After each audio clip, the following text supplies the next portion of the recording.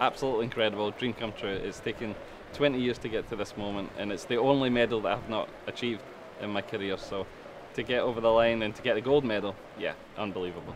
It brought it back to like London for me. It was almost like a home games, and we had lots of support there as well. My friends, my family, my teammates were all able to come and watch, so loved every moment of it.